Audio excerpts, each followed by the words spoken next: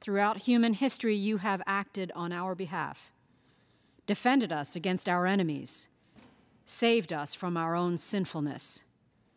And like those who have gone before us, we have failed to appreciate the mercy you have afforded us from the beginning of time. Show us the writing on the wall. Our days are numbered.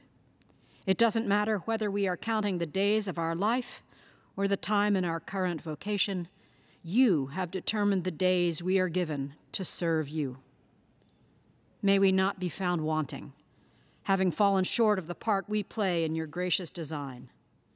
May we instead look to all that you have done for us, all that you have promised, and remember how blessed we are. May we respond with full hearts and willing spirits in our attitudes and actions, living lives worthy of your mercy.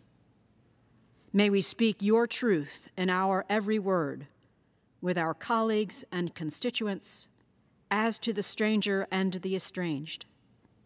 And may we reflect to the world your steadfast love to those around us, the poor and needy, the offensive and the irascible, friend and foe. Holy God, make our lives count in the economy of your grace. In your sovereign name we pray.